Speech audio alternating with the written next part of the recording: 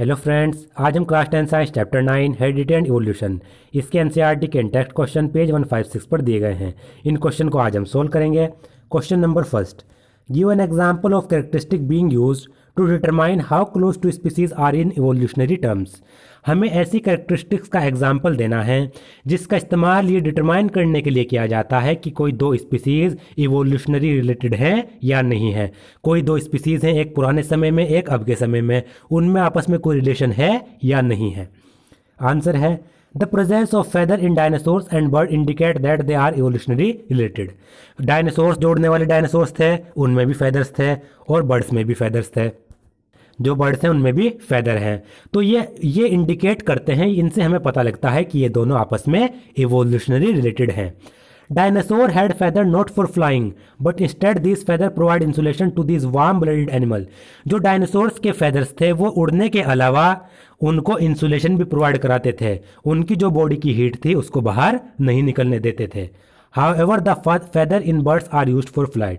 जबकि जो बर्ड्स के जो feathers हैं वो उड़ने के लिए इस्तेमाल किए जाते हैं। This proves that reptiles and birds are closely related and that the evolution of wings started in reptile। इससे हमें ये पता लगता है कि जो reptiles और birds हैं वो closely related हैं और wings का जो evolution हुआ वो reptiles में हुआ। यानी जो डायनासोर थे उनमें धीरे धीरे पंखों का evolution होने लगा और जैसे जैसे डायनासोर विलुप्त होते गए उन इवोल्यूशन होके वो बर्ड्स, उनसे जो नई जनरेशन बनी, स्पीसीज बनी, वो बर्ड्स बनी। तो ये आपस में इवोल्यूशनरी इनका रिलेशन हमें दिखाई देता है फेदर्स के आधार पर। फेदर ये कैरेक्टरिस्टिक है जो डायनासोर और बर्ड्स में रिलेशन बताती है। Question 2, can the wing of A butterfly and the wing of a bat be considered homologous organ, Y और वाई नॉट। जो बटरफ्लाई के जो विंग है और बैट के जो विंग है, क्या इनको होमोलोगस ऑर्गन कहा जा सकता है? Wings of a butterfly are composed of membrane, while wings of a bat are composed of bony skeleton. Hence, these are not homologous organs rather than analogous organs. तो जो butterfly के जो wings होते हैं वो मेम्ब्रेन के बने होते हैं, जबकि बैट के जो विंग्स होते हैं वो बोनी स्केलेटन के बने होते हैं। तो ये होमोलोगस नहीं है, बल्कि ये क्या है, एनालोगस ऑर्गन्स हैं। क्योंकि आपको पता है जो होमोलोगस ऑर्गन्स होते हैं उनमें स्ट्रक्चर सिमिलर होती है, फंक्शन डिफरेंट होता है। लेकिन बटरफ्लाई के विंग की स्ट्रक्चर कुछ अलग और जो बैट के जो विंग्स हैं उनकी स्ट्रक्चर अलग। तो ये होमोलोगस तो नहीं हो सकते, बल्कि ये क्या हैं, ये एनालोगस हैं। क्योंकि एनालोगस में क्या होता है, एनालोगस ऑर्गन्स में स्ट्रक्चर डिफरेंट होती है, फंक्शन सिमिलर होता है। तो यहाँ पर स्ट्रक्चर डिफरेंट है, फंक्शन क्या है, उड़ने का। फंक्शन तो सिमिलर ही है, बस स्ट्रक्चर डिफरेंट है। ये मेम्ब्रेन का बना है और ये बैट के जो विंग्स हैं वो बोन स्केलेटन के बने हैं। तो इसलिए ये होमोलोगस नहीं है, बल्कि ये एनालोगस है। Question 3, what are fossils, what do they tell us about the process of evolution. Fossils क्या हैं और ये इवोल्यूशन के प्रोसेस के बारे में हमें क्या बताते हैं? Fossils are the remains of organism that once exist on earth. अर्थ पर जो पहले ऑर्गेनिज्म रहा करते थे उनके जो बचे हुए पार्ट हैं वो फोसिल्स कहलाते हैं। They represent the ancestor of plant and animal that are alive today. Fossils क्या हैं? फोसिल्स जो प्लांट और एनिमल्स आज हमें दिखाई देते हैं, फोसिल्स उनके एंसेस्टर को रिप्रेजेंट करते हैं। यानी आजकल के जो एनिमल्स हैं इनके जो एंसेस्टर थे, पूर्वज थे, उनके ही तो बचे हुए पार्ट फोसिल्स के रूप में हमें दिखाई देते हैं। तो फोसिल्स से हमें एंसेस्टर के बारे में पता लगता है।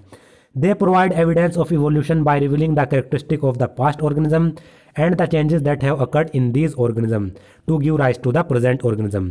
और जो ये fossils हैं ये हमें इवोल्यूशन के सबूत प्रोवाइड कराते हैं, क्योंकि फोसिल को देखकर हमें पता लग जाता है कि पुराने ऑर्गेनिज्म कैसे थे, उनकी स्ट्रक्चर कैसी थी, और हम क्या करते हैं, पुराने ऑर्गेनिज्म को और आज के ऑर्गेनिज्म को कंपेयर करते हैं। तब हमें पता लगता है कि जो आजकल के ऑर्गेनिज्म हैं वो पुराने ऑर्गेनिज्म से इवोल्यूशन के द्वारा बने भी हैं या नहीं बने। तो ये हमें एविडेंस प्रोवाइड कराते हैं इवोल्यूशन का। अब 158 पर जो इंटेक्स्ट क्वेश्चन दिए हैं उन्हें भी सोल्व कर लेते हैं। Question first, Y are human beings who look so different from each other in terms of size, colour and look said to belong to the same species. Human beings सभी आपसे पता है, जितने भी ह्यूमन बींग्स हैं वो size में भी, कलर में भी और लुक में भी एक दूसरे से अलग दिखाई देते हैं। लेकिन फिर भी इनको क्या कहते हैं कि ह्यूमन बींग सेम स्पीसीज में आते हैं, सभी ह्यूमन बींग्स। ऐसा क्यों कहा जाता है? सभी ह्यूमन बींग्स का साइज भी अलग, कोई छोटा कोई बड़ा, कलर भी कोई ब्लैक कोई वाइट और कोई इन बिटवीन ब्राउन कलर का, और उनके लुक भी सबके अलग अलग, फिर भी हम कहेंगे सभी ह्यूमन बीइंग्स एक ही स्पीसीज में आते हैं। ऐसा क्यों है? A species is a group of organism that are capable of interbreeding to produce a fertile offspring. तो एक स्पीसीज ऑर्गेनिज्म का वह ग्रुप होता है जो इंटरब्रीडिंग कर सके और फर्टाइल ऑफस्प्रिंग प्रोड्यूस कर सके, यानी आपस में रिप्रोडक्शन कर सकें और ऑफस्प्रिंग प्रोड्यूस कर सकें।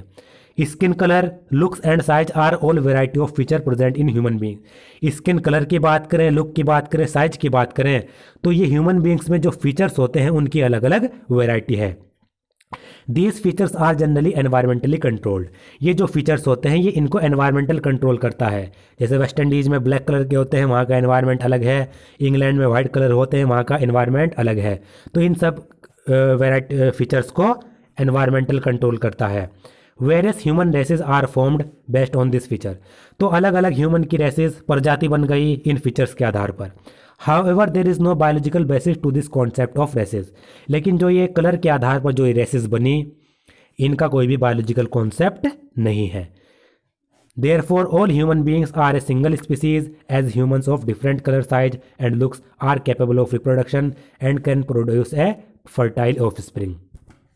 तो हम कह सकते हैं कि जो सभी ह्यूमन बीइंग्स हैं वो एक सिंगल स्पीसीज में भी आते हैं, क्योंकि अलग अलग कलर के, अलग अलग साइज के, अलग अलग लुक के जो ह्यूमन बीइंग्स हैं वो आपस में रिप्रोडक्शन कर सकते हैं, फर्टाइल ऑफस्प्रिंग कर सकते हैं।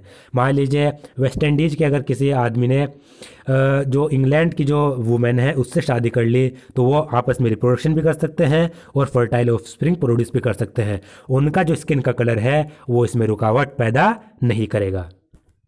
तो जो स्पीसीज़ है वो साइज, कलर या लुक पर डिपेंड नहीं करती, वो डिपेंड करती है कि वो जो स्पीसीज़ के जो मेंबर्स हैं वो आपस में क्रॉसिंग कर सकते हैं, आपस में रिप्रोडक्शन कर सकते हैं या नहीं कर सकते।